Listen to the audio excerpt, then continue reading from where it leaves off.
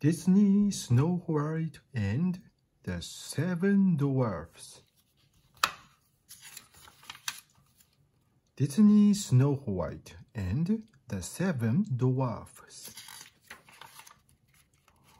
Once upon a time, there lived a princess called Snow White. Her father, the king, was dead. Snow White lived with her wicked stepmother, the queen, in a castle at the edge of a deep green forest. Soon, Snow White was very beautiful. Her skin was as white as snow, her hair as black as ebony wood, and her lips were as red as a red rose. The queen was also very beautiful, but terribly vain. She had a magic mirror, and every day she would look into it and say, "Magic mirror on the wall, who is the fairest one of all?" The mirror would always reply, "You, Queen, are the fairest of them all." But the queen was still jealous of Snow White's beauty. She made the princess dress in rags and work in the castle as a servant. One day, after the queen had spoken to her magic mirror, the mirror replied, "Famed is the beauty, majesty, but behold, a lovely maid I see. Alas, she is more fairer than thee, lips as red as rose, hair as black as ebony, skin as white as snow." The queen was furious. "Snow White," she hissed, "it cannot be." Just at that moment, Snow White was cleaning the steps at the castle well.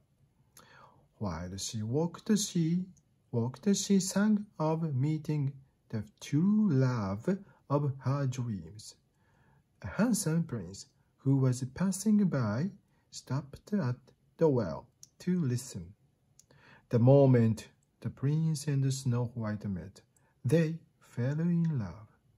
When the queen saw Snow White and the prince together, she was filled with even more hatred for the princess. She began to think of a plan to get rid of her stepdaughter. The next morning, the queen sent for her henchmen. "Take Snow White out into the forest," she ordered. "I want you to kill her, so I never have to see her again." The queen told the henchmen to bring back Snow White's hat in a box to prove that she was dead. The huntsman sadly led the princess into the forest. He knew he could not kill someone who was so kind and innocent. "Run away into the forest and hide," he told Snow White as he knelt beside her. "The queen must think that you are dead. You must never return." Then the huntsman placed an animal's head in the box the queen had given him. The queen had to believe that Snow White was dead. Horrified, Snow White ran off into the forest. She was terrified by the dark shadows and the strange noises. Soon animals and birds gathered round to comfort Snow White. They led her to a little cottage hidden deep in the forest. Snow White knocked on the door and went inside. She wondered who could live in such a tiny house. Everything was so very small. There were 7 dusty little chairs at the table. In the sink, there were 7 dirty spoons and bowls. And in the bedroom, there were 7 unmade tiny beds. "Perhaps children live here," Snow White said. But how untidy everything is! So with the help of her forest friends, Snow White dusted and cleaned the little cottage. Then she went upstairs to rest, and soon fell fast asleep across 3 of the tiny beds. Evening came, and the owners of the cottage returned from their day's work. They were 7 dwarfs who worked in diamond mines, deep in the heart of a mountain. The dwarfs marched along singing. As soon as they entered the cottage, they knew that something was wrong. It was clean. The floor had been swept, and there was a delicious smell coming from a pot on the fire. "What's happened?" they asked each other in amazement. "Maybe it's a ghost," said one of the dwarfs in a trembling voice. "Careful, man, search every nook and cranny," said another. Their search eventually led them up the stairs into their bedroom. Just then, Snow White stirred and woke up. "Why, it's a girl," the dwarfs gasped. "Who are you?" they asked. "My name is Snow White," said the girl. She explained why she was hiding in their cottage. Then she asked the little man, "Who are you?" "I'm a dog. I'm grumpy. I'm bashful. I'm sleepy. I'm sneezy. I'm happy. And he is dopey," they all shouted together. "I'm very pleased to meet you all," said Snow White. "If you let me stay here, I promise I'll look after the house for you. I'll wash and sew and cook." The dwarfs quickly agreed. "Supper's not quite ready," continued Snow White. "You'll just have time to wash." "I knew there was a catch to it," grumbled Grumpy. "Well, I'd like to see anybody make me wash."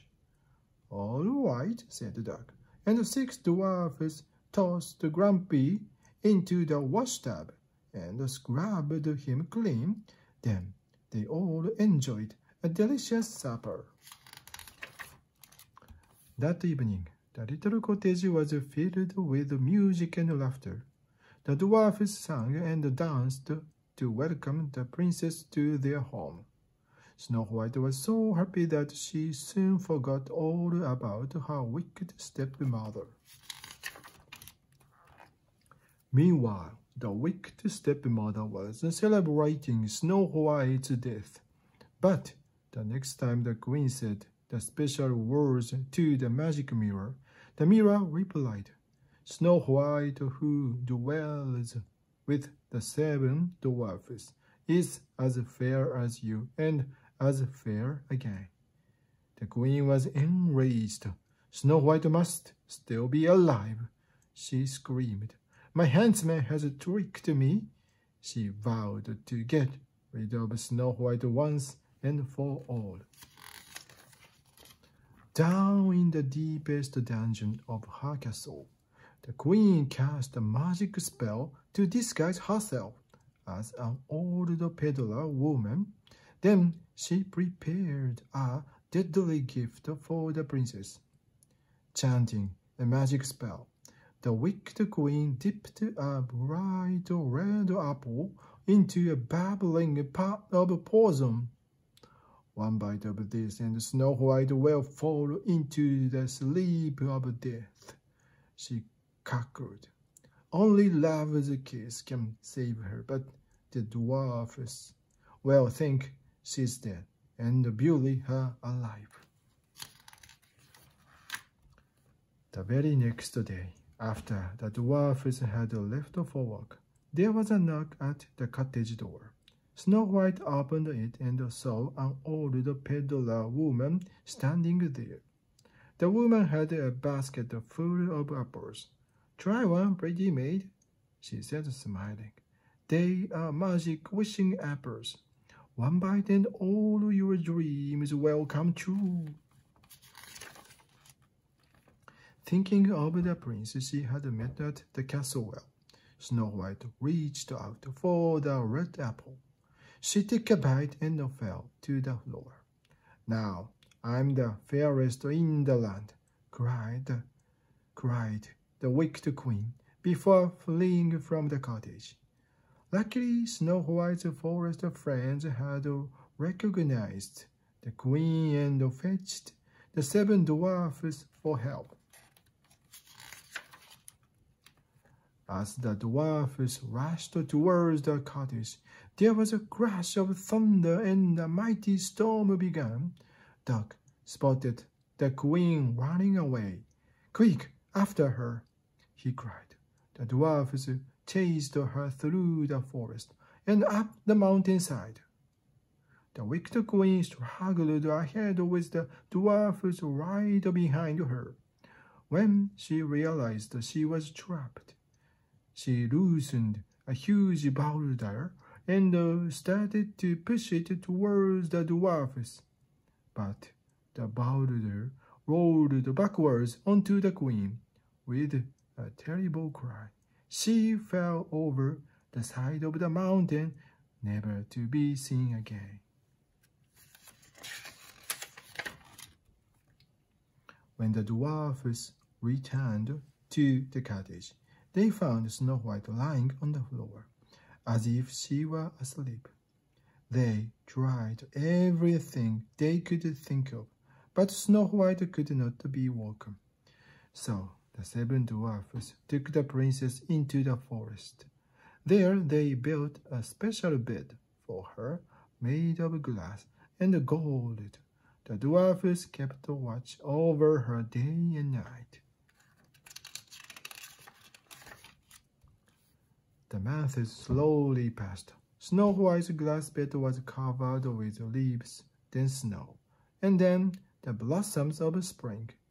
And still she slept.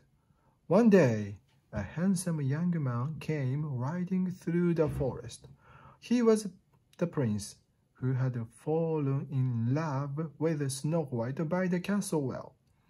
When he saw the princess, he got down from his horse, leant over her, and tenderly kissed her.